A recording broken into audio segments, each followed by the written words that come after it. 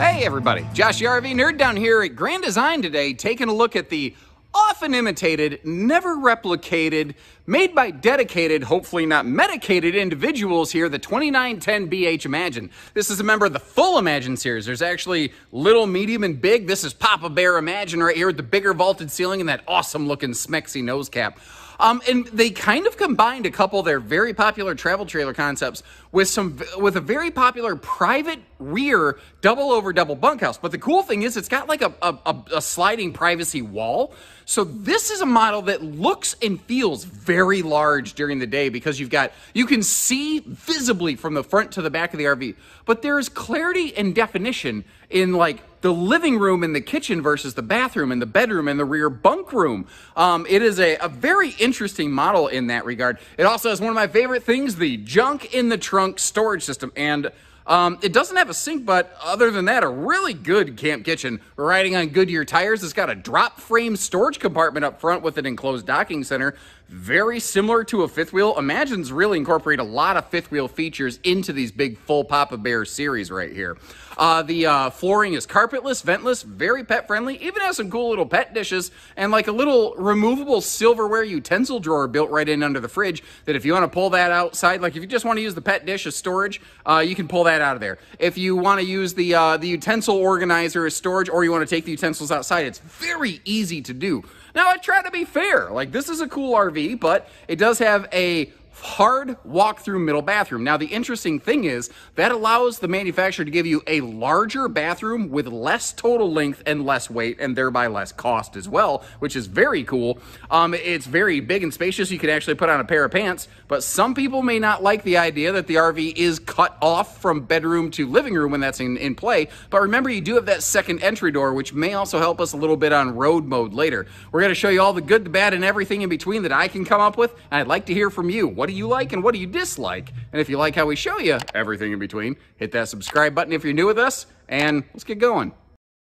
Now, if you're pretty familiar with Grand Design's lineup, a lot of this is going to look eerily familiar to a 2800 Imagine. The living room and kitchen are nearly identical. This has a different bathroom and different bunk arrangement that privatizes the rear bunks, but as a result of the bunks and the rear bath in the 2800 kind of sharing space, this one has a separate walk-through middle bath. So it's not that the bunks cause the RV to be longer, it's just that the private bunks require the bathroom to be moved, which makes this a little bit longer than a 2800. But if you like a 2800 and you want private bunks, this is probably the most direct option to go for you. They both have that nice vaulted ceiling. You got the TCL Roku TV. If I'm being fair, it's mounted a wee bit high. I get that the idea is to give you a nice big cabinet right here because this is basically our pantry. But like if I sit down at the theater seat, and again, I like to be fair. I'm going to show you what's awesome and maybe not awesome in these videos. Unless you're reclining in the theater seat, it is Jeffrey Giraffe pie in the sky television watching time, kids. And if the TV was downward angled a little bit, maybe that would help. I feel like they could put maybe some cabinets above, have a TV in the middle, some cabinets below, but then you would never have that one big chunk of cabinetry that I think you can point at and go, there it is, there's the pantry. So that's kind of the tricky thing with RV design I've learned as I've aged and gained experience over the years here. No matter what a manufacturer does, someone's going to tell them they're wrong. So it's a matter of trying to decide which is the least wronger way of going about things. Now, this, any Imagine that starts with model number 28 or larger can have a second air conditioner optioned up in the bedroom. This 2910, we will actually get to see it, assuming I remember to take a look at it. But this right here is one of the major calling cards of this floor plan. The fact that it has this rear corner, but privatized but open double over double bunk arrangement with all kinds of breeze windows, ventilation. That's actually a small power vent fan. So if the kids are hotboxing one another back here because they've been eating too many Hot Pockets, or I heard somebody the other day made the comment they made homemade Hot Pockets. I never would have thought a Hot Pocket was going to be the standard to which people would choose to try to arise to in their culinary efforts. I am by no means Master Chef Gordon Ramsay over here.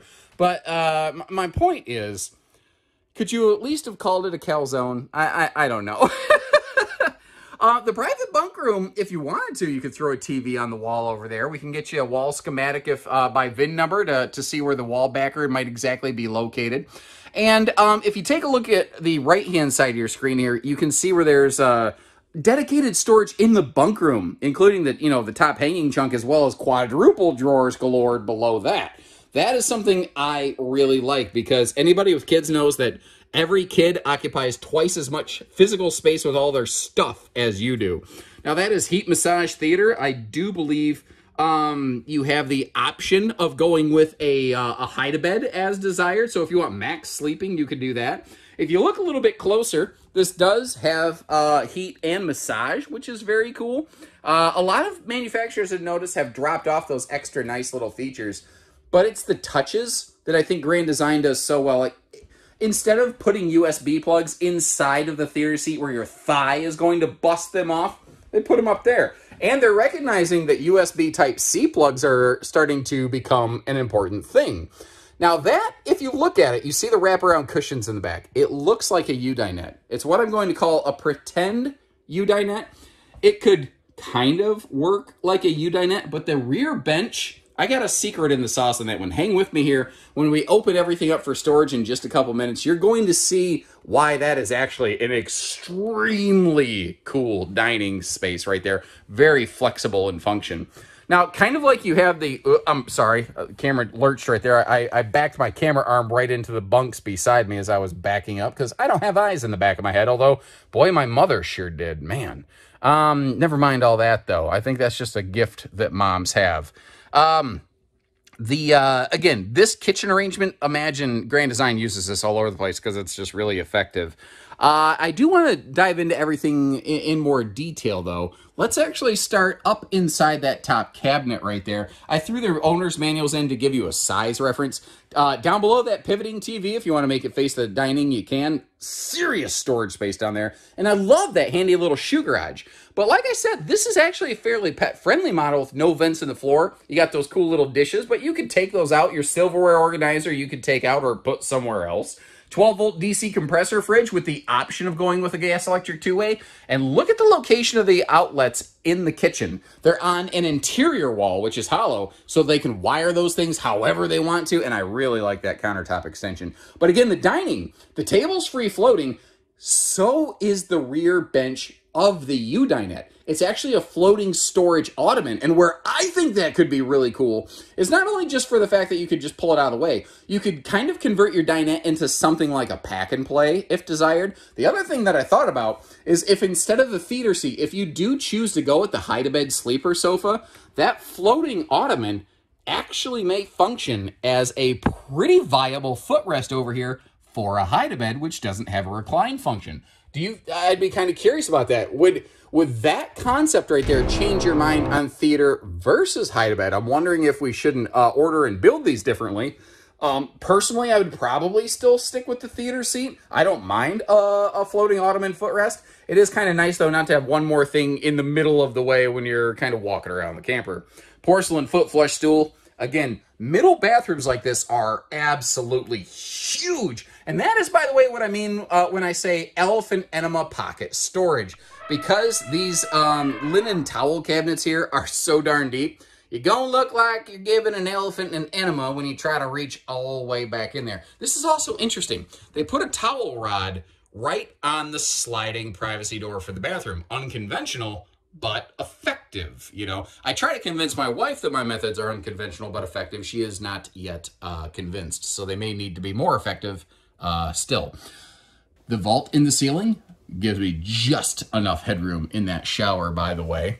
And it's shallow, but that extension on the bathroom countertop right there, I have camped in an RV with a similar layout like this for a night or two before. I found that shockingly useful. I thought it was going to be just stupid waste of space, but being able to like line stuff up over here and then keep it out of the way while you're using the limited counter space over here, I actually really like that. And the neighbors, they did not like the window that I left open over here while I was singing while I was in the shower. It also probably doesn't help that I did not close the blackout privacy shades the whole time, and now their kid needs many, many hours of therapy after what they witnessed. Moving on. We're going to settle out of court on that, actually. No big deal. Now, with a walk-through middle bathroom, if somebody's using the bathroom, you cut the camper off. That bedroom door, you do have to maybe go outside and walk around, but at least if you really, really need to, you can get over here. And when we go outside, you'll see that you can, the entire awning covers both entry doors. So you could sneak in and out both doors and have real minimal, even rainy day exposure. That is a 60 by 80 True Queen, not the Shorty McShort Pants bed system, which is a technical term, by the way. TV hookups in this bedroom are in a real goof-stupid position, but there's no better place to do it, really, other than maybe if they offered a ceiling mount. And speaking of ceiling mounts, up top here, you get a good look at that optional second air conditioner, which is available on this model here. Again, Imagines, whose model numbers start with 28 and up, have the ability to be built 50 amp with second air prep. And, you know, that's when you start wanting to get your second air conditioner involved. Now, you've got extremely symmetrical bedroom storage. Taking a look at half of it up here, and then obviously just double it. I love the double dresser drawers on both sides. You've got those headboard power pockets, which is great. And then down here below the bed, you also have like this sliding storage tray, which can allow for just an additional layer of storage, or you can get it out of the way if you have big stuff. Now, I have never personally closed the slide on this one, and I got a feeling when I'm going to do that in just a second, my prediction is we're going to cut the camper off, and you're going to need the second entry door to the bedroom for road mode, nap and craptastic access. Yep, it sure do. I hate being right sometimes. I was hoping I would be wrong about that, but what can we still access? Well, the kitchen is, other than the kitchen countertop extension, which has to fold down for the slide to close, that is readily accessible. Something I didn't think about until just now, though, and that's why I take the time to do this. You're going to also lose access to the bunks when the slide is closed. So, you know, for a travel stayover, maybe this one isn't excellent. For a travel stop, through the living room kitchen door, you can get to your kitchen to grab a bite to eat. Through the bedroom door, you could get up here to maybe toss in some duffel bags, or if your kid's like, hey, gotta use the potty. Has anyone else, by the way, ever noticed how their kids always have to use the bathroom right after you pass the last rest stop for like 1 billion miles? Now, one of the first things I want to hit on out here is the idea of like, what vehicle might it take to tow this thing around? This one has a top-end maximum GVW of just under 9,000 pounds. That starts to sound late model tow package, half-ton towable. It does carry a decent length, so I do advise that the vehicle, what do I want to say? Like the minimum vehicle I might recommend for this RV, my recommendations might change based on your region and your terrain and how far you plan to tow it and go with it. A lot of people don't think about that. They just look at the weight and go, okay, yeah, I can handle it. But if you're going to go up and down mountains, you're going to need, you know, probably 3/4 ton. If you're going to flat land over short distances, a heavy half could probably do the trick. And if you notice here, very similar to a fifth wheel. Like I said, there's a lot of fifth wheel-ish features in here. I like that motion light there. Like that drop frame storage compartment that we have right there. Very similar to the front end of a big old, say, like Solitude fifth wheel. We've also got a single sewer monster over here. It does have one stink pickle exhaust point, as it were. So basically just one sewer hookup is, I suppose, the more layman's way of saying it if we get away from the fancy pants, shiny shoes technical terms. The baggage doors on this, like if you actually get your hands a hold of them, they've got some decent heft to them. What I like about that is the door tends to say square. Very important on a bigger baggage door that it does that so that it doesn't twist and shout and end up not connecting with its seal points the way it's supposed to. Now, full Papa Bear Imagine that we're looking at here does have that awesome looking nose cap, but it also has, with that drop frame, an extended stone guard. But if you notice, they also paint on, well, not paint on, like a spray-on bed liner, like a stone guard part of the way up the nose cap just to help make sure that painted nose cap stays looking good, which I think is a really good thing because, as you know, you don't have to get ready if you stay ready. I'm pretty sure there's a couple people going, all over on that one right now, you know. Just a better look at the storage without the docking center in the way. You see the... Normally I don't jump abruptly like that. Apparently I bumped the record button and shut my... I lost like 9 minutes of footage. I don't know when I did it, so I'm backing up a little bit here. Anyway, big power awning on this. And notice that it does clear both entry doors. Now, if it is a rainy day, more so the living room door than the bedroom door, you might get spritzed in the face just a little bit. And I like to share good with bad with you. This floor plan, there's just not a whole lot of way around it because the opposite wall, the driver's side wall on the poop side of the RV, well, it is largely either like slides or like there's not a boxy space to hide a furnace and a water heater is what I'm getting at. So as a result, this one does have the furnace and the water heater over here on the campsite. The furnace doesn't bother me so much because if you're going to be camping a lot when you're running the furnace, you're probably spending a little bit less time outside. I'm not saying it's 100%. I'm saying that there's a correlation there. But the water heater exhaust being over here on the campside of the RV, I do recommend, especially this being a bunkhouse, potentially with littles running around, you may want to do something to help, you know, keep kids away from that. And maybe that's a deal breaker. Maybe that's a factor you never considered before. If that was something that was handy for you, something you never thought about, if you just appreciate the effort, just leave a little note to say, thanks, nerd, something like that in the comment section. Let me know we're doing a good job for you here. I want to give you those extra factors to consider where I can. Notice that there's even a center support in that awning. That is just a big honking awning right there. The entry door is anti-slam, so the wind or the kids who just fling it open don't smash it into stuff.